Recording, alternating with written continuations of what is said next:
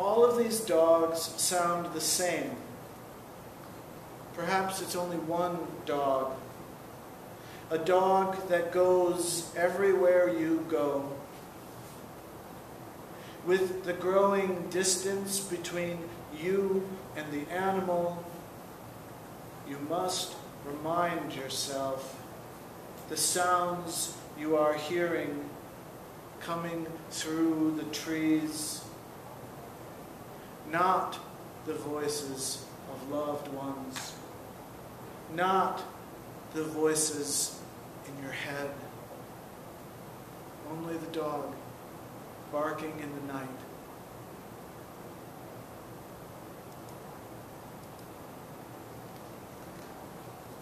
I think just about 2 or 3 more. These are out of order, so I'm kind of doing them in.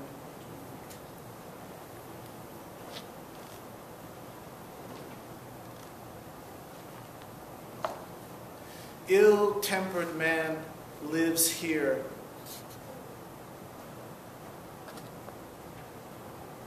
These are the eyes of the ill-tempered man, who is of 2 minds. They know each other's ways. They've battled over his soul.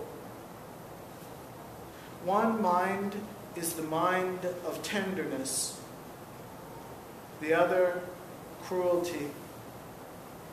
One mind is the mind of action, the other stillness.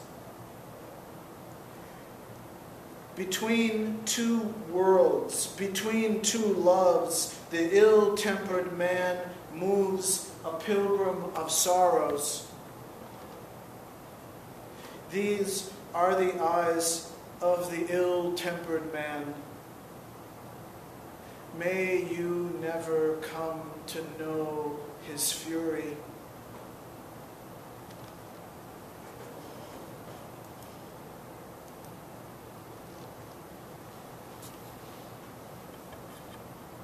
Keep quiet.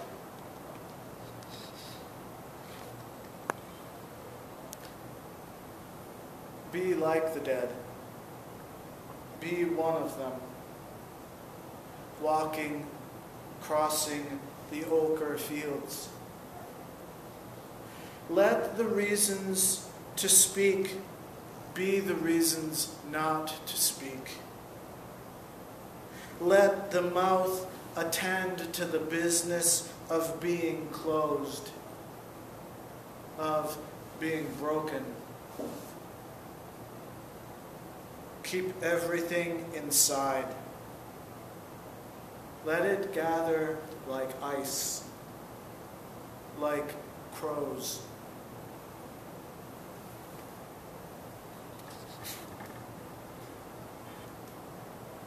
That's it. Thank you very much.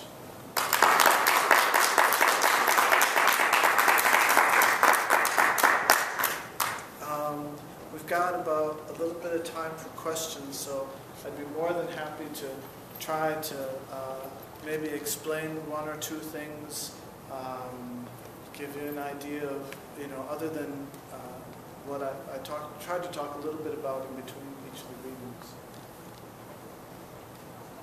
Take your time. Yeah. I have a bunch.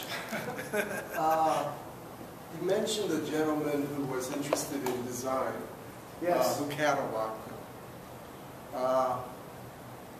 Were there, and it's escaping me, what was during the New Deal? WPA. Were there ethnographers who went out and studied this culture and documented it? Like Neil Lomax with all of the folk music. There were very few people who were really kind of paying attention to it. As I kind of continued to read about it and tried to find even, what would be almost like an anthropological point of view. In other words, who decided? How did it kind of come about? And there are just a few people kind of writing about its origins, and generally people started studying it in the 40s and the 50s. I think as the railroad started to decline, I think people started asking more questions, like Dreyfus, like a few other people researching it. And generally, one of the things that they came up with was that the hobos, particularly after the Civil War and into the Depression era, were using some symbols that had come from different people who were immigrants, let's say. And the two main sources, because people have been studying these two cultures as much as you can, and that would be the gypsy culture, who came over from Europe, and with that sort of traveling, sort of nomadic kind of group, those were very important kinds of things to kind of communicate with different sort of cultures. And then the Tinkers, who would have been Irish gypsies, if you will, also started to use those images, and they, again, they're working off some very loose ideas and having to hypothesize quite a bit, but they really felt like it reached its sort of core set of images in the first century, or first decade of the 20th century, and then it pretty much remained solid with, of course, variations on the theme. But yeah, there aren't a lot of people who were really devoting a lot of time and research to it. Of course, you had the World War II, which occupied everybody's mind. Then the boom and the bloom of the 50s and the 60s, and then, of course, history ran its course. But those little pockets of people, who aren't easy to find, but it was really very rewarding to continue to learn things from them. Well, I just want to say I love the poems, and I'm reminded of Simic's early object poems, where he would study an object and let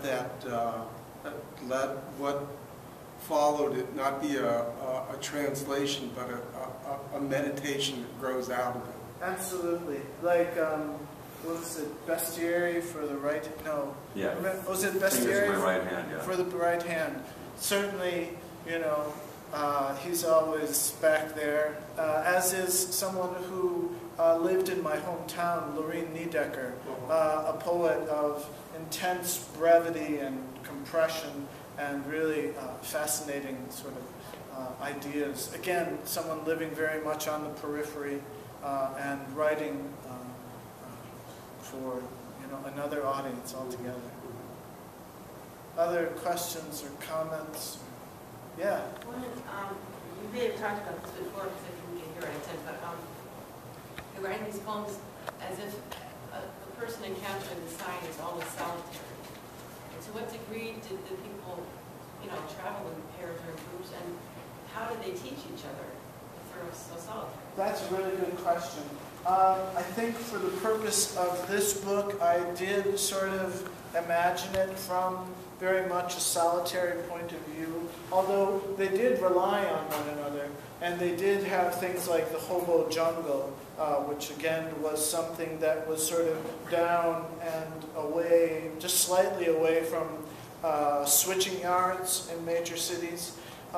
So I think, let me answer one part of it.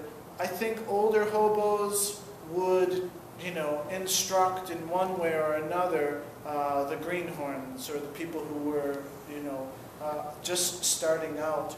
And I think the other real big influence, and I have to admit that ever since I first read the play, and I was always frustrated and in love with it, and always going back to it saying, this time I'm going to understand the play. And that is Waiting for Godot by Samuel Beckett, where his two main characters are two tramps, and they are constantly sort of having this bickering support, this really interesting kind of dynamic between the two of them. So as I developed those poems, I wanted to try to get what I admired so much about Beckett into it in little sneaky places. If you read it real closely and you read Beckett really closely, you can say, oh yeah, he took that right from this poem, which I think writers like to do. I should say that I've talked to about, since this book has come out, I've talked to about maybe 5 or 6 people who said, oh, you know what, my grandma always fed hobos at the back door. And certainly my father told me this story first, and that they lived about maybe 4 blocks away from the railroad tracks up in Green Bay. And for some reason, and it was probably because we had that circle with an X in it near our house, or my dad's house, my grandmother's house, they would always come to the back door, and my grandmother would recognize them, and she would very, very quickly make them a fried egg sandwich. Get a piece of bread and fry an egg up, put it on the bread, and just give it to them. They never came in the house, and my grandma and my dad, he would raise his eyebrows, and he said, we were never to talk to them. We never were supposed to even go out of the house when they were around. And because I have pretty much a lot of Irish kind of background, I think my grandmother was sort of thinking more about the Tinkers, the Irish sort of gypsies, because, you know, there was always this belief that they would abduct you and kind of take you, and, you know, again, a Simic reference of a poem by Simic, and he's spending half the time with a silver spoon in his mouth, and another time in the caravan. So that's I hope I answered your question for the most part. Kind of got off the track there. Other questions?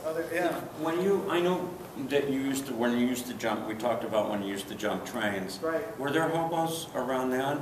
There were just a few in certain parts of Green Bay that, you know, again, you just, when you stumbled or wandered into those areas, you felt like, I shouldn't be here, I really shouldn't be here. And I remember, I think I told you, one of the things that happened to me when I was really young, thank you for coming, was that we were hopping the trains to go to junior high. Of course, that was what it was called then. And